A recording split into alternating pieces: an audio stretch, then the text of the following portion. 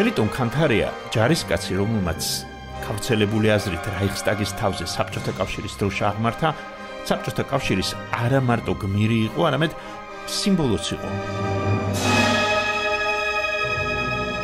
ისევე როგორც სიმბოლური იყო მთელი ეგ რიტუალი, რაიხსტაგზე წითელი დროშის აღმართვა.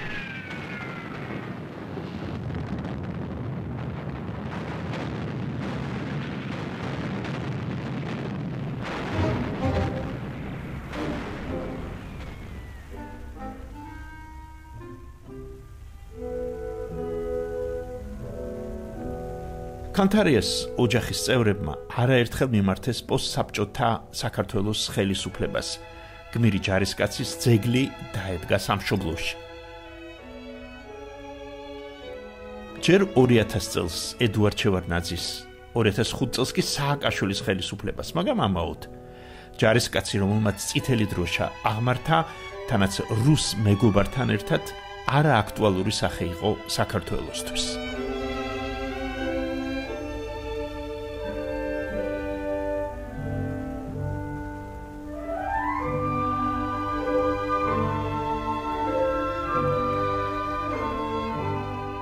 ისევე როგორც ეს ხალხი, რომლებიც ხელისუფლებას მხოლოდ 9 მაისს ახსენდებოდა, როცა ერთჯერადი დახმარებით ვალს იხდიდნენ და ზოგ რეგიონში რესტორანში პატიჟებდნენ.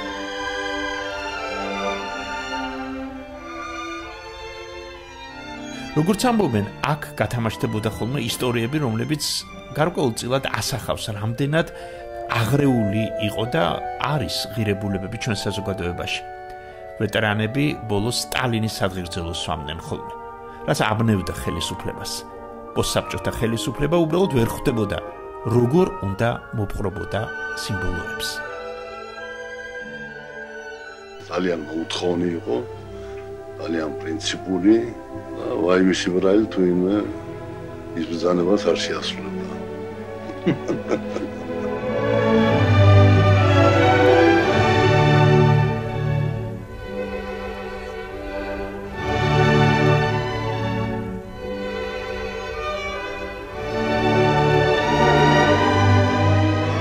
სტალინის ძეგლების აღება, სოფლებში აქა-იქ დარჩენილი საბჭოთა არქიტექტურისა და დიზაინის განადგურება, წესით საბჭოთა მენტალობის აღმოფხვრასთან ერთად უნდა მომხდარიყო.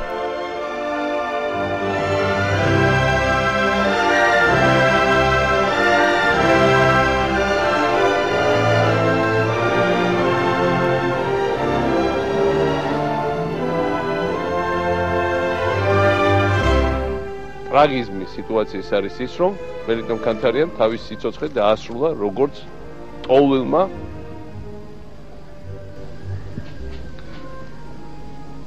თავის სამშობლოდან განდევნილმა და დღესაც კი პრაქტიკულად მისი საფლავი იმყოფება დევნილობაში, იმიტომ რომ ის არ იმყოფება იქ, სადაც მან გაატარა თელი თავის სიცოცხლე. ბევრისთვის მოულოდნელი იყო სააკაშვილის ეს ვიზიტი სამეგრელოში და ქანთარიას გახსენება. სააკაშვილის ხელისუფლების ოპონენტები 2011 წელს კი მოგეხსენებათ მრავლად ყავდა, განუწყვეტლივ აღნიშნავდნენ, რომ ნაციონალურმა მოძრაობამ საბჭოთა წარსულის მთლიანი გადახაზვა სცადა. ამუშალა ჩვენი ცნობიერებიდან წარსულის ხატები. საბჭოთა სიმბოლიკის გამოყენება და ტირაჟირება კი უბრალოდ დანაშაულად მიიჩნია.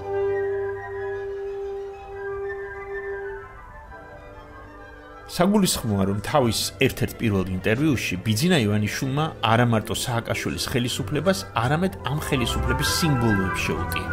მე საკუთარი ხარჯებით ვფიქრობ, რომ ეს სიმახინჯე, თუ ეს არის აბსოლუტური სიმახინჯე, თუ რომ არქიტექტურაში არსებობდეს 100 კანონი, 100-ს არქოს, 100 კანონს არ ექვემდებარება. ყველაფერი, რაც იმ ხელისუფლებამ შექმნა, უნდა დანგრეულიყო და მის ნაცვლად სანამ მის ნაცვლად ახალი სიმბოლოები გაჩნდებოდა, შესაძლებელი გახდა იმ სიმბოლოების რეაბილიტაცია, რომლებიც წინა ხელისუფლებამ განდევნა. ასე გაიხსნა თბილისში 2016 წელს საბჭოთა კავშირის გმირის მელიტონ ქანთარიას ძეგლი.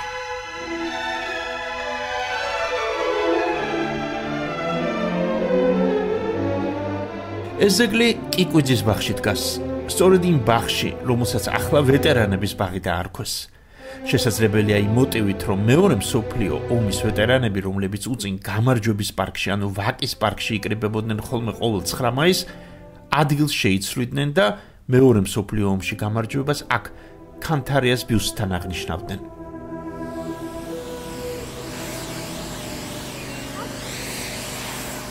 თავად ვაკის პარკი მეორე მსოფლიო ომის გამარჯვების ქანდაკებებისგან საბჭოთა რეჟიმის დასრულებისთანავე გაანთავისუფლეს. ნიშანდობრივია, რომ ამ სკულპტურული კომპლექსის რექვიემის ავტორი გოგი ოჩიაური თავად გახდა ეროვნული ხელისუფლების მხარდამჭერი. სწორედ იმ ხელისუფლებისა, რომლის ძალისხმევით განთავისუფლდა ვაკის პარკი საბჭოთა სიმბოლიკისგან. ძეგლები აღარ დგას, მაგრამ ვეტერანებს ისევ აქეთ უწევთ გული. დრო გადის, მათი რიცხვის უმცირდება და მცირდება. იკარგებიან და ქრებიან არა მარტო ძეგლები, არა მარტო სიმბოლოები, არამედ ადამიანებიც. მით უფრო იკარგებიან ადამიანის სიმბოლოები. ერთ-ერთი მელიტონ ქანთარიაა. ჯარისკაცი, რომლისგანაც სიმბოლო შექმნეს, მაგრამ ჯარისკაცი, რომელსაც ნამდვილი სამშობლო და სახლი წაართვეს. У нас хранится такая работа, шкатулка, которая называется... ეს სიუჟეტი წელს 1 მაისს გავიდა რუსეთის მთავარი ტელეარხის ეთერში. აქ უკვე სრული სერიოზულობითაა მსჯელობა მეორე მსოფლიო ომის ფინალის საბჭოთა ინტერპრეტაციაზე და ამ ფინალის მთავარ სახეზე ბერლინში საბჭოთა კავშირის დროშის რაიხსტაგზე აღმართვაზე. უпростоრად ქართველი და რუსი ჯარისკაცების ქანთარიას და ეგოროვის გმირობის ხატად გადაქცევაზე. Здесь нужно больше света. Односельчанин ему говорит, ну, у тебя же и так все блестит, и так много света. Он говорит, нет, пусть будет больше, пусть наша победа светит всему миру. საბჭოთა ხატი ისაა, რომელიც ინტერპრეტაციას არ ექვემდებარება. იყო თუ არა ეს ხატი ხელოვნურად შექმნილი. რეალურად ვინ იყო მეორე მსოფლიო ომის გმირი ჯარისკაცი მელიტონ ქანთარია? ეს კითხვა როცა დაგვებადა, ბუნებრივია პირველ რიგში მის ოჯახს მივმართეთ. მელიტონ ქანთარიას ოჯახის წევრები კი ზოგი თბილისში, ზოგი რუსეთში, ზოგიც თლად საბერძნეთში ცხოვრობს. საბერძნეთში ცხოვრობს მელიტონ ქანთარიას ქალიშვილი ქალბატონი ციალა. საბერძნეთში ორჯერ ტოლვილი ვარ. აფხაზეთიდან და საქართველოდან კიდევ.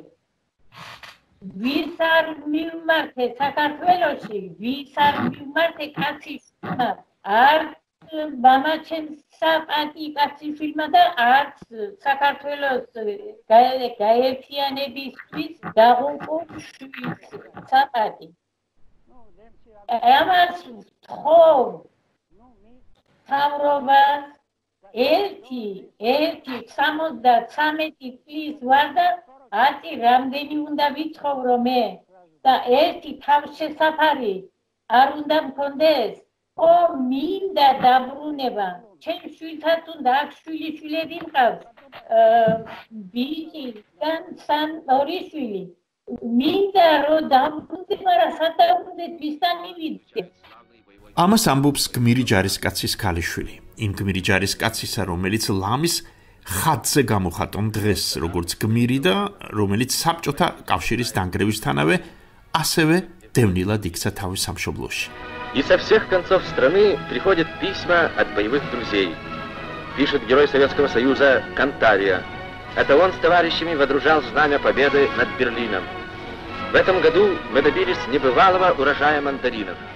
აფხაზეთში, სადაც საბჭოთა კავშირის დანგრევის შემდეგ ცხოვრობდა, საომარი მოქმედებები დაიწყო.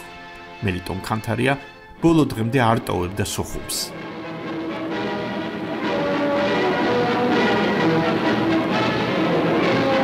Красная армия, с победой и славой ты проходишь сегодня здесь, на Красной площади, перед своим великим полководцем маршалом Сталиным. მელიტონ ქანთარიას ბიოგრაფიას როცა გავეცანი, პირველი კითხვა სწორედ ამასთან დაკავშირებით დამიბადა. რატომ არ დარჩა გმირი ჯარისკაცი მოსკოვში? ბოლოს და ბოლოს გმირი ჯარისკაცი კრემლისთვის, სტალინისთვისაც ხომ გმირი იყო. ჯარიდან რო დაბრუნდა, სოფელში ახლა ხო იცით რა სამუშაო უნდა ქონოდა და ყვარჩელის შახტაში მუშაობდა მუშად. არასდროს აღუთქვია რომ მე გმირი ვარ და ასე უბრალო კაცი იყო, ჯარისკაცი იყო, შვილების კაცი იყო და ყვარჩელში იმუშავა 2 წელი მგონი. ხოდა მე ოჩამჭირეში გადავიდა დამბას რო აკეთებდნენ ოჩამჭირის ზღვაზე. იქ მუშაობდა მუშად. მე გადაიყვანეს სოხუმში, მე სოხუმში მუშაობდა ხორცის მაღაზიაში დირექტორად. ბავშვები რო სკოლაში რომ მიდიოდნენ, ეკითხებოდნენ ბაბუაო, ვითხარიო, როგორ იყო, როგორ იმას ქენიო, აიტანეო ის დროშა და რაღაცაო და რო დაიჯენდა გვერდი ბავშვებს და რო დაიწყებდა ლაპარაკს და ცხრებლები წამოუვიდოდა და იწოდა. ათი აღარ მე შემეკითხოთ არაფერი ვერაფერს ვერ არ მინდაო რომ გავიხსენო ეს ყველაფერი. მაგრამ არა მარტო შვილიშვილებთან უჭირდა ამ თემაზე საუბარი. დიდად არ აქტიურობდა არც მაშინ, როცა ბერლინიდან დაბრუნდა. როგორც ტრიუმფატორი დაბრუნდა. ისტორიკოსი ლაშა ბაქრაძე გვახსენებს, რომ ქანთარია და ეგოროვი არც გამარჯვების მთავარ აღლუმზე გამოჩენილან მოსკოვში. Кто сражался на улицах Будапешта, Кёнигсберга, Вены, и кто водрузил знамя нашей победы над Берлином. ცნობილი პარადი, რომელიც ყველას გვინახავს მოსკოვში ჩატარდა 45 წელს. იმაში მაგალითად არც ერთს და არც მეორეს ეს არ იყო ჯერ კიდევ ასე ჩამოყალიბებული, არ მიუღია მონაწილეობა. აი პარადზე არ გაატარეს, არსებობს სხვადასხვა აზრები, რომ თქვათ ვერ გაიარეს ისე კარგათა და რაკასოვსკი და ჟუკოვსკი ჟუკოვმა, რომელსაც ეს პარადი ორგანიზატორები იყვნენ მთავარი, მათ არ მოეწონათ რომ გაიარეს. თითქოს ეგოროვმა და განმა რა უნდა გაევლოთ ახლა ისეთ სულით, ხო? და ამის გამო ისინი არ გამოაჩინეს საერთოდ ამ პარადს. იმიტომ ჯერ კიდევ აი ესეთი რა ქვია საბოლოო დოგმა არ იყო შექმნილი. Советская артиллерия, лучшая артиллерия в мире. Это она сметала с лица земли долговременные линии железобетонных укреплений врага. ამ შეიარაღებას ბერლინი არასდროს დაივიწყებსო, ამბობს ამ კადრების კომენტატორი. Гул ее орудий навсегда запомнит поверженный Берлин. ერთი რამე კიდე ჩემი საზრით ძალიან საინტერესო საერთოდ ამ ვეტერანებთან დაკავშირებით რა. ვეტერანებიც უნდათ რომ ყოფილიყვნენ ახალგაზრდა ჯანმრთელი ჭაბუკი. ძალიან ბევრი ვეტერანი იყო, რომელსაც ფეხი არ ჰქონდა, ხელი არ ჰქონდა, ასე შემდეგ, მაგრამ აი იმათაც ამ დასახიჩრებულ ადამიანებს ფაქტობრივად არ აჩვენა. ყოველთვის აჩვენდა ხოლმე კაი ჯანმრთელ მაწვილებს, რომლებსაც არც კი ეთყობოდათ რომ აი ომი გაიარეს. ხო, იმიტომ რომ ჭირდებოდათ აი ეს გმირი, სუპერმენი, ასე ვთქვათ, რომელიცაც მაგალითს აიღებდა ახალგაზრდა თაობა მაგალითად. გახსოვთ, ფეხებ მოტეხილი არის, უფეხებო ადამიანები, რომლებიც იყვნენ რაღაცა ჯოხებზე დამაგრებულები და აი ესეთი ხის იმებით რომ დადიოდნენ, დაჩოჩავდნენ ქუჩაში. დიდი ნაწილი მათი ხო მეორე მსოფლიო ომის ვეტერანი იყო. და აი ესეთ მდგომარეობაში ამყოფებდნენ ამ ადამიანებს. ესენი არასოდეს არ მიყავდათ სკოლაში, რომ ბავშვებს ეყოდნენ.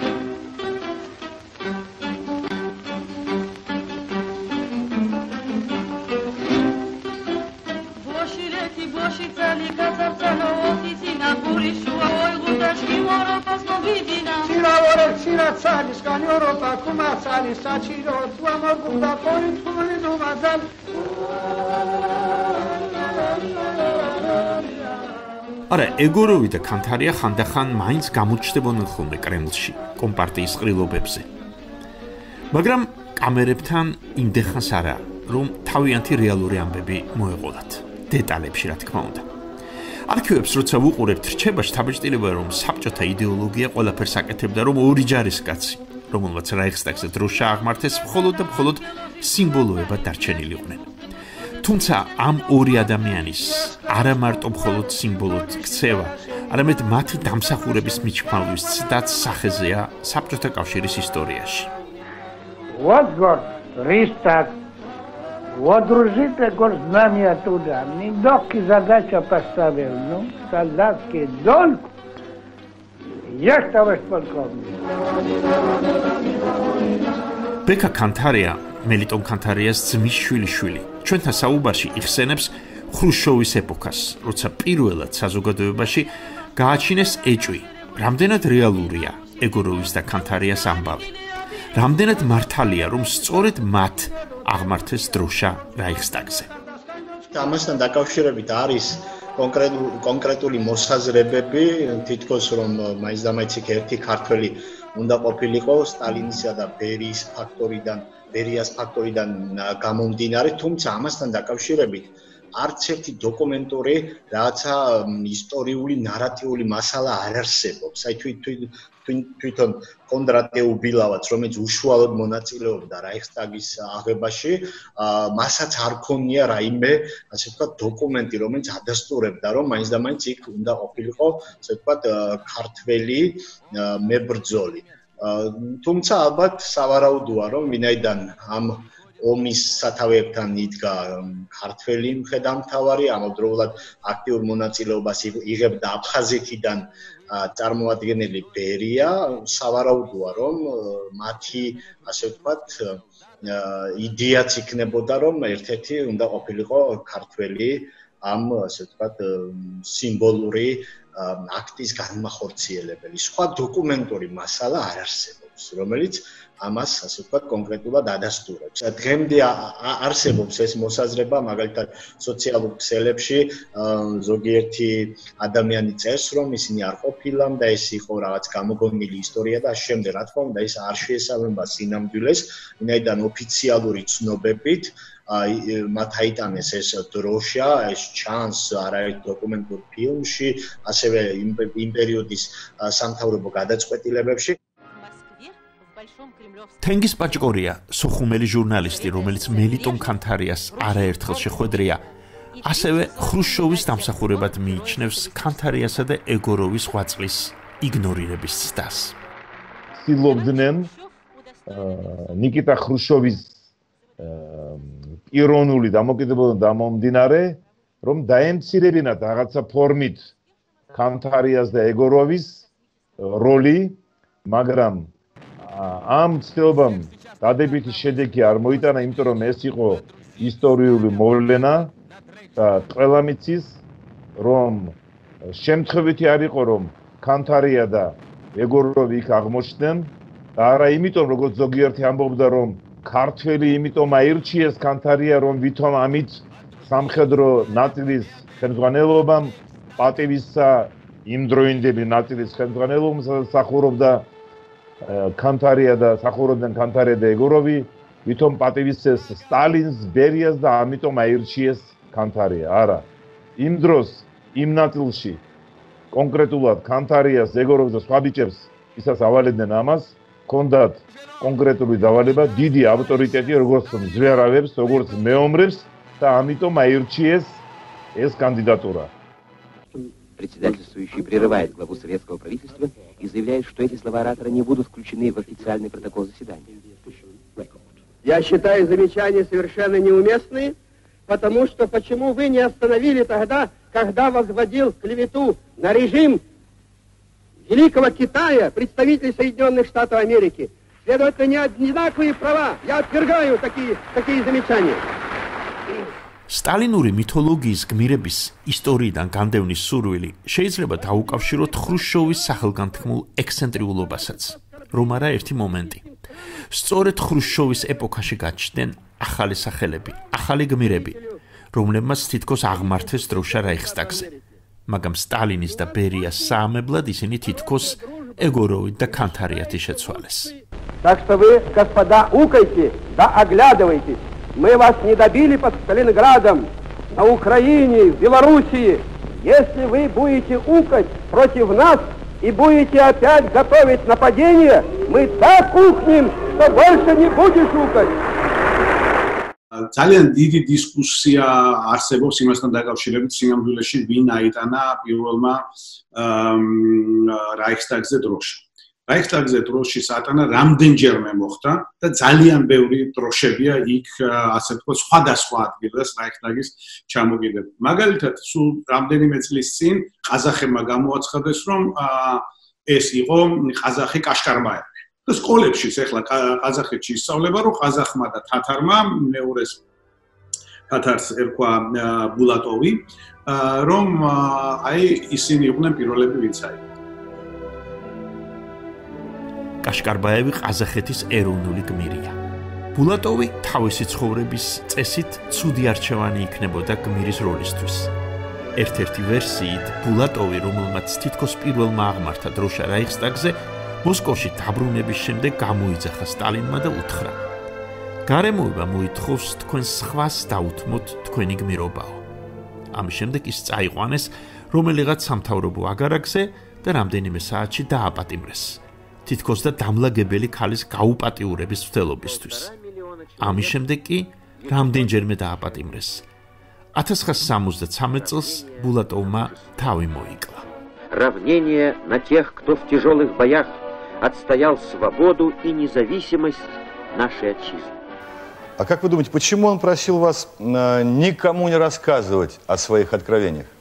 Ему же было приказано, что знамя победы установили все-таки этот Егоров и Khantariya. И он к этому знамени не имеет отношения.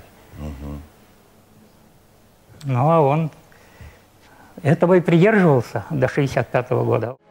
In front of the Brandenburg Gate, a Red Army girl directs the traffic of the occupying forces. Another picture of desolation, the Reichstag. Massive portraits of the big three look across the Unter den Linden. მარადიოლობა იყო წარმოუდგენელი, როდესაც მაგალითად ჰიტლერის ბუნკერში შევიდნენ, არც ამასთან დაკავშირებით ცნობები, ქალები შევიდნენ, საბჭოთა ჯარისკაცი ქალები და მათ მოითხოვეს, რომ ეჩვენებინათ ევა ბრაუნის ოთახი, საიდანაც მათ კაბები გაიტანეს, მაგალითად, ხო?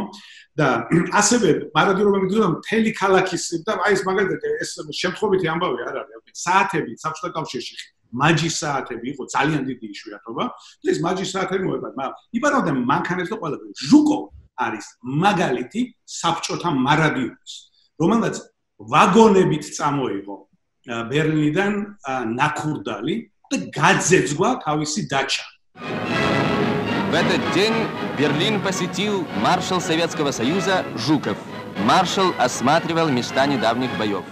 და სწორედ ამის გამო მე ბერიამ დასმინა სტალინთან აღუწერეს ეს ნაკურდალი და ამის გამო მაინც იყო რა ქვია ასე ვთქვათ თავარცარდალი ამ გამარჯვებისა და უბრალოდ ოდესაში გაუშვეს მე ურალში და ასე შემდეგ თორე მარადიოს ნათელი სახე მთელი ეს გენერლები და ისინი გამდიდნენ მაგრამ თვითონ საბჭოთა კავშირიც კი ხო 50-იანი წლებამდე ეწეოდა გამოტანას ამ გერმანული ქარხნების რაც შეიძლება. У этой раненой девушки-бойца есть большой счет к немцам. Но Красная Армия не мстит мирным жителям и не убивает женщин и детей. Она их кормит. Эти не сопротивляются. Они покорно сдаются.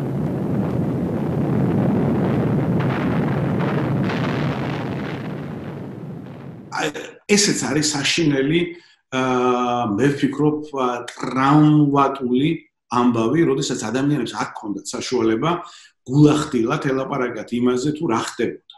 მათ იმდენი საშინელება ჰქონდათ ნანახი. თუნდაც ის, რაც მაგალითად ბერლინში ხდებოდა ომის შემდგომ, რომ პირდაპირ როგორც ჩანს ბრძანება იყო, რომ გაეოპატიურებინათ მორალის დასაცემად ქალები ბერლინში და 100,000-ობით ქალია მხოლოდ და მხოლოდ ბერლინში გაუპატიურებული საბჭო. ეს იყო სისტემური დანაშაული და არა ისეთი დანაშაული, როგორც მაგალითად სულიად შესაძლებელია ფრანგებს, ამერიკელებს, ინგლისელებსაც გაიგეთებინათ, არამედ იყო მიზანმიმართული გაუპატიურება, როდესაც ქალებს აუპატიურებდა მრავალგზის ბერლინში.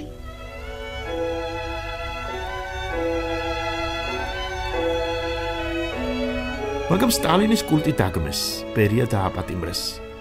ქვეყანაში ახალი ეპოქა დაიწყო. ქანთარიას და ეგოროვის გმირობის გადაფარვის ტენდენცია სახეზე იყო.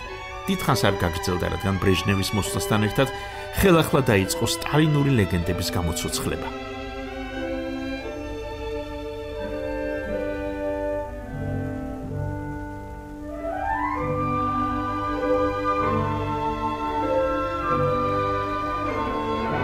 Каждый год 9 мая ветераны Великой Отечественной войны встречаются со священной реликвией, гордостью советского народа, знаменем победы. Сегодня в почетном карауле один из тех, кто водрузил знамя победы, младший сержант Khantharya. Да, 75 წელს როცა აღნიშნავდნენ ფაშიზმზე გამარჯვების 30 წლისთავს, ზუსტად მელიტონ ქანთარიას დახმარებით მიხეილ ეგოროვს გამოუყვეს მანქანა ვოლგა. იმ დროს ვოლგას ძალიან დიდი ფასი ჰქონდა, ძალიან დიდი დეფიციტში იყო ვოლგა და ძალიან დიდი რიგები იყო. ახლა დღევანდელი თაობაში იდება მას ვერ გაიგებს, მაგრამ იმ დროს მანქანა დეფიციტი იყო, თავის ფასში რომ გეყიდა და მით უმეტეს რიგები იყო და მელიტონ ქანთარიას დახმარებით მიხეილ ეგოროვს გამოუყვეს ის ვოლგა, რომელსაც იმ დროს, ახლა დღევანდელი ალბათ სუპერ მანქანებს უდრიდა, დღევანდელ супер мანქანებს. Овеянное славой знамя победы внес в зал герой Советского Союза Мелитон Khantharya, водрузивший это знамя в 1945 году над поверженным Рейхстагом. მას შესთავაზეს სამხედრო აკადემიაშიც სწავლება, სხვადასხვა ასე ვთქვათ თანამდებობები, მაგრამ ამაზე ყველაფერზე უარი თქვა, იქიდან გამომდინარე, რომ ის იყო ჯარისკაცი, როგორ ჯარისკაცმა ისე აღმართა გამარჯვების დროშა რაიხსტაგზე და სურდა, რომ საბოლოოდ ჯარისკაცად დარჩენილიყო. უბრალოდ ჰქონდა ასე ვთქვათ რაღაც პატარა თანამდებობები უმნიშვნელო სხვადასხვა დროს, თუმცა ეს მისთვის აბსოლუტურად არ ყოფილა განსაზღვრელი. ბოლო წლებში ის ისევ აგრძელებდა ცხოვრებას სოხუმში, ფრუნზეს ქუჩაზე ჰქონდა ერთი ბინა, მეუღლესთან ერთად ცხოვრობდა.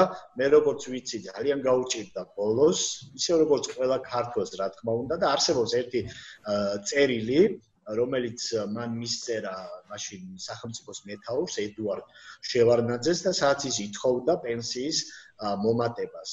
თუმცა ჩვენ არ ვიცით ბედი ამ ასე ვთქვათ თხოვნისა მერე მოუმატეს თუ არა პენსია თუ ასე ვთქვათ არ მოუმატეს. აი ამას ითხოვდა, ანუ ეს იმას ნიშნავს, რომ მას ფინანსურად ბოლოს გაუჭირდა.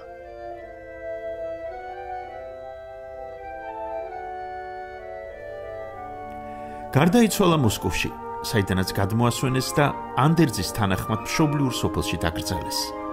საბჭოთა კავშირის გმირის დაკრძალვა წესით ბევრად უფრო პომპეზურად უნდა გამართულიყო. დასაფლავება ადამიანისა, რომელმაც გამარჯვების მთავარი ლამის რელიგიურ-რიტუალური აქტი დაასრულა. აკი ვნახეთ ხატებზე გამოსახული საბჭოთა დროშა. მაგრამ არა, ისტორიას გმირი ჯარისკაცი აღარ ჭირდებოდა. ქანთარია მხოლოდ თანასოფლელებმა და ნათესავებმა დაიტირეს.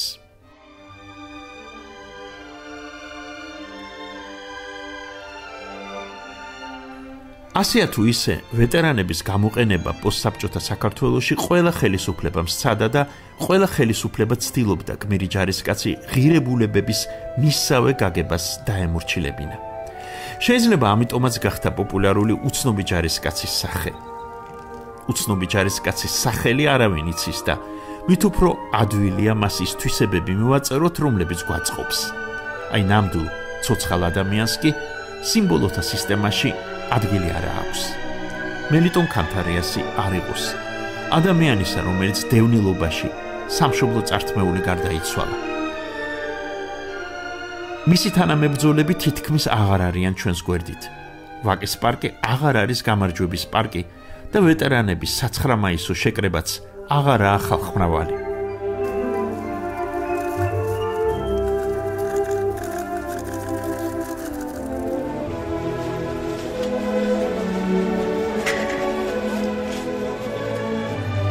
დრო გავიდა და ამ სივრცემ არა მარტო სახელი, არამედ მნიშვნელობა შეიცვალა. ჯერ ლეგენდები გაქრნენ, მერე გმირები, ბოლოს მაისის ერთ დღეს წელიწადში ერთ დღეს ამ სივრცის ბატონ-პატრონები რომ იყვნენ, მოხუცი ჯარისკაცები. რა დარჩება ამ სივრციდან მომავალში? ამას ალბათ მალე გავიგებთ.